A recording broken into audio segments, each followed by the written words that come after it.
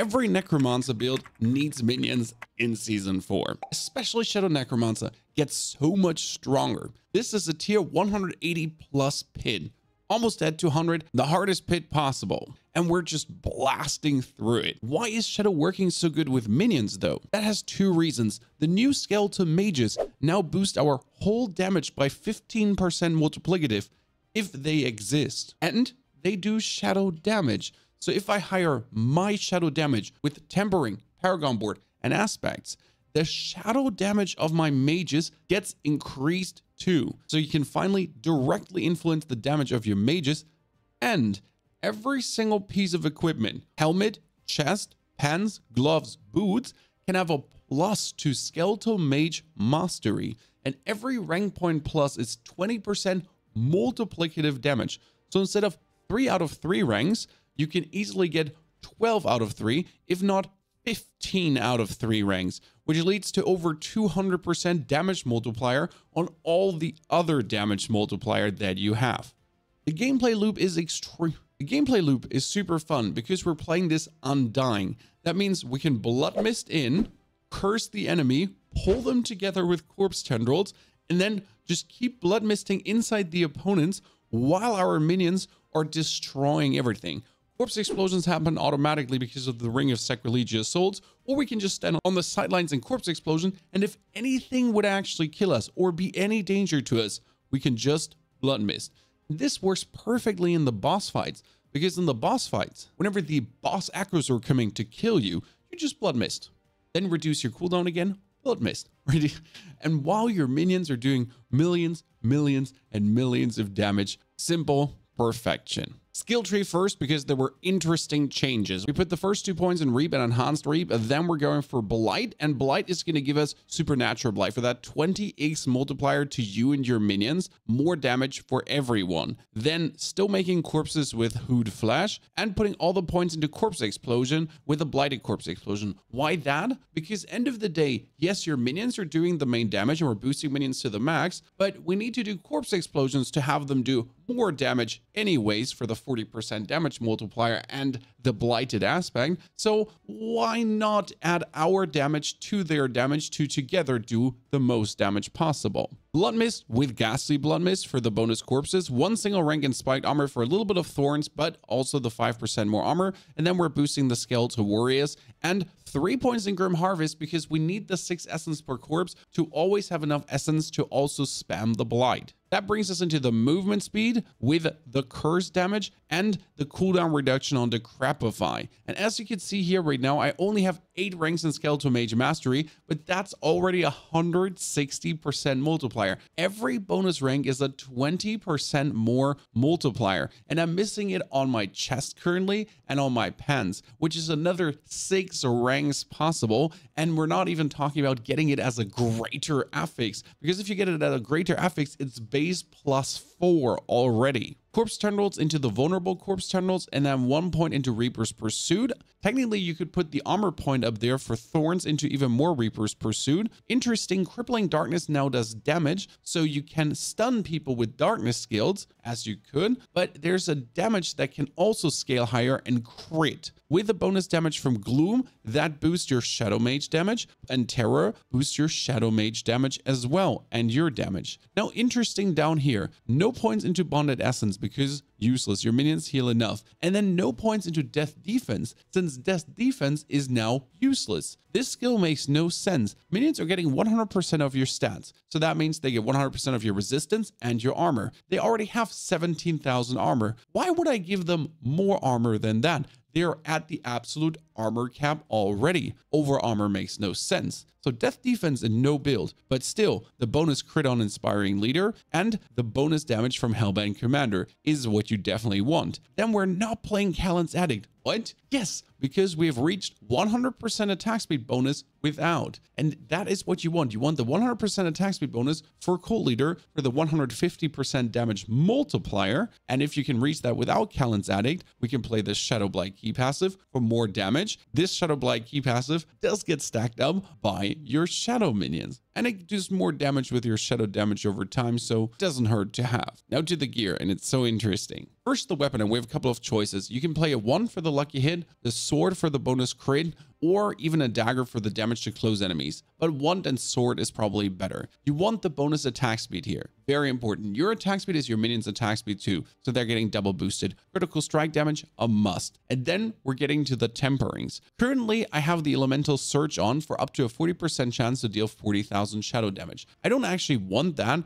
but I don't have any more tempered durability. What I would rather want is the summoning augments, and here we're talking about chance for skeleton mage attacks to cast twice, or minion attack speed if you need. But I'd rather have the double skeleton mage attacking, because more attacks is going to work with Mendel. We're going to talk about Mendel in a second, vastly better. And that can go on your offhand too. Yes, so you have the chance on the offhand and on the main hand, which gives you a 40% total. And if you masterwork it, up to 50-60% total for the double cast. Now you could go for the chance for your blight projectiles to cast twice as well. That would be more shadow damage, more chance for the blighted aspect that we have on, because we're playing the blighted aspect for the 120% bonus damage. And that 100% 20 bonus damage multiplier goes straight over to your minions. So they get more Mendel damage, but they themselves also just get simply more damage. And then you get your offensive augment. And here you have two choices. Either you could increase your skeletal mage damage or your summoning damage. That would straight up make your skeletal mage stronger. Alternative, you could go for shadow finesse and increase darkness damage. Now, darkness damage would kind of be increasing all shadow damage, so everything you do and the mages. Technically, you could go for corpse explosion as well. The skeletal mage damage here is the biggest plus you can get. So this can go on your gloves, this can go on your amulet, this can go on your wand, and this can go on your offhand as well.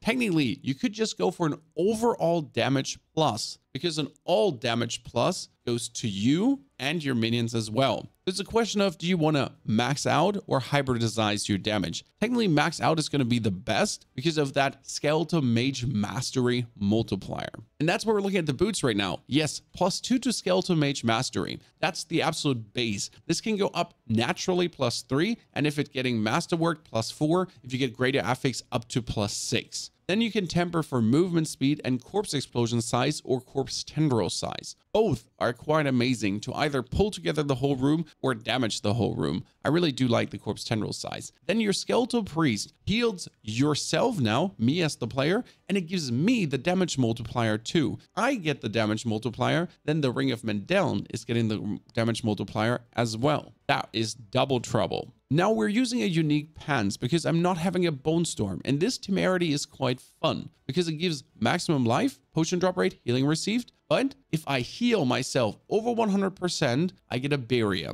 and that barrier can go up to 80%. I will have, with all the gems in and everything correctly taken, all the maximum life, around 30,000 life. And then with an 80% barrier, that's another 25,000 barrier. And how do you overheal? Well, that's simple. With a skeletal priest. I use the skeletal priest, it heals for 8 seconds, and it overheals me consistently to get me consistently a barrier. Gloves can have a huge amount of critical strike damage, and you want that. And then +3 to skeletal mage mastery 2. Here I currently have the corpse tendril size and the corpse explosion damage that could then be the skeletal mage damage. Critical strike chance is not to be laughed at as well. You deal 47% increased shadow damage to enemies afflicted by any curse. Yes, that is the new 50% multiplier, just like that. Done. Any curse to Crepify or Iron Maiden, huge amount of bonus damage. My chest is currently having +5 to corpse explosion. Yes, just like that. Means if I would have skeletal mage mastery, I could have that +5 as well. Maximum masterworked item +3 skeletal mage mastery would end up to be +5. On the boots +5 too. That would be 10 more ranks. That's 200% more damage. You can go for total armor here and corpse tendril size. And the best part, 25% damage reduction for you and your minions, just like that. I tried putting this away to try some other aspects, but the damage reduction is just too powerful. Unless we're getting damage reduction on gear again or damage reduction tempering, I don't see me ever putting shooting this off. On the helmet, we have the Skeleton Mages and the Warriors +2 now. Do not put this on your amulet, it's not worth it. You can have lucky hit chance on the helmet, or instead of lucky hit chance with the maximum life in the armor, we can have Skeleton Mage Mastery here too. So another +5. That's boots +5, helmet +5, and chest +5. 15 ranks. 20%, 300% damage multiplier for your mages. You see where we're going with this. It's so simple to scale up their damage. And the amulet has lastly the aspect of the Frenzied Den. The aspect of the Frenzied Den is needed to push our attack speed to that 100%. Technically, right now I'm actually overshooting. I'm currently at 110, 115%. So the Frenzied Den could go on my weapon, and the Blighted Aspect for the damage multiplier could go on the amulet to make it higher. Now, resource tempering is kind of useless for this Necromancer build, but I still had it on because of the Masterwork 38% total armor. So instead of a resource tempering, you'd rather go for defensive mobility or utility. Whatever you feel here, like bonus curse duration or size of the corpse tendrils again.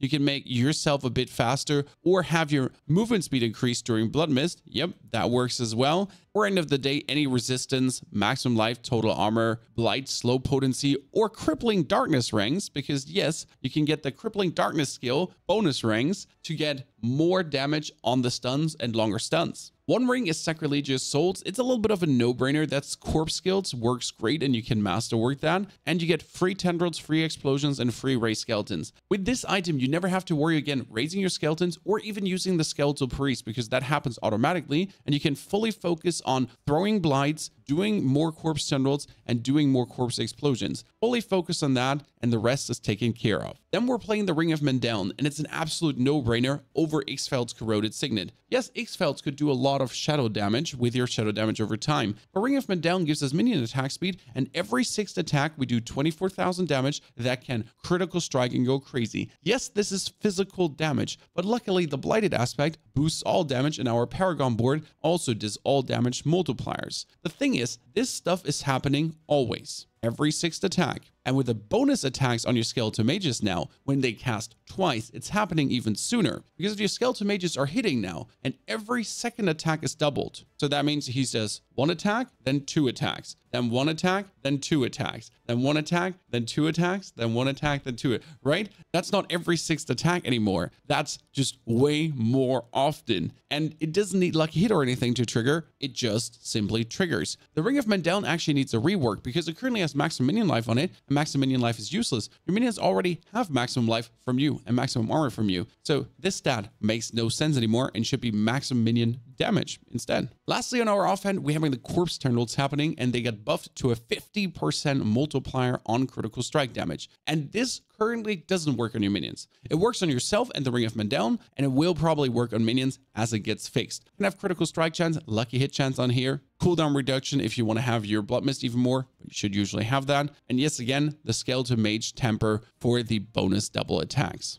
I touched on the Paragon Board. Let's look at it. We first start with the shadow damage on darkness. Why? I told you, bonus shadow damage buffs minions as well. And it's a 10% damage reduction from enemies affected by our shadow damage. So that's actually kind of cool. But this shadow damage doesn't only boost our minions, it also boosts all my damage. So it's a double-double. That gets into the Flesh Eater board, and we need to take the poison resistance down here to be fully resistance out. Critical strike damage because our minions critical strike. No, our damage over time can critical strike, but our Ring of Mendeln, our Crippling Darkness, and our Shadow Blight can crit. That goes then into Amplify for the bonus curse damage. We're not playing Corporeal here. That would give us bonus movement speed, but it only boosts physical damage, whereas Amplify boosts any kind of damage if the enemy is cursed. Over to the Cult Leader board for the 150% damage multiplier on our minions, together with a bonus attack speed and the bonus Skeleton Mage damage. And yes, the resistance to all elements that is in this node is also useless because our minions are already maximum resistanced. Now we do have the Debt Razor glyph because that's a 15% damage multiplier,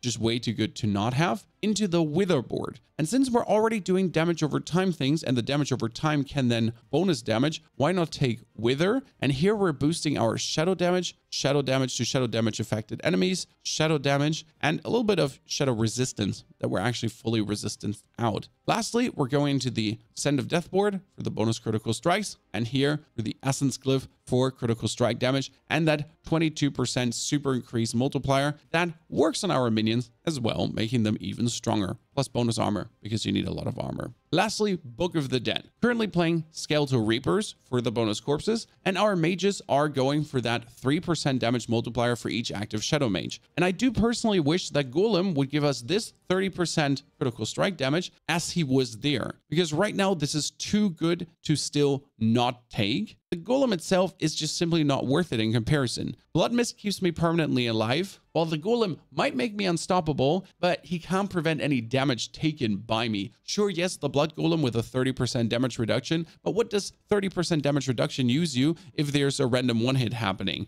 Whereas with Blood Mist, you can just avoid getting hit at all, so you can't actually die. And we're simply flying to tier 200 right now without worrying about ever catching a bullet. Tormented bosses are falling, everything is getting destroyed. How are you liking the Shadow Summoner? Does it look interesting to you? Or are you rather in the Bone God department? This one is going to get an update 2 where we replace the Golem through Blood Mist. If you want to give that a twirl, enjoy. Thanks for watching.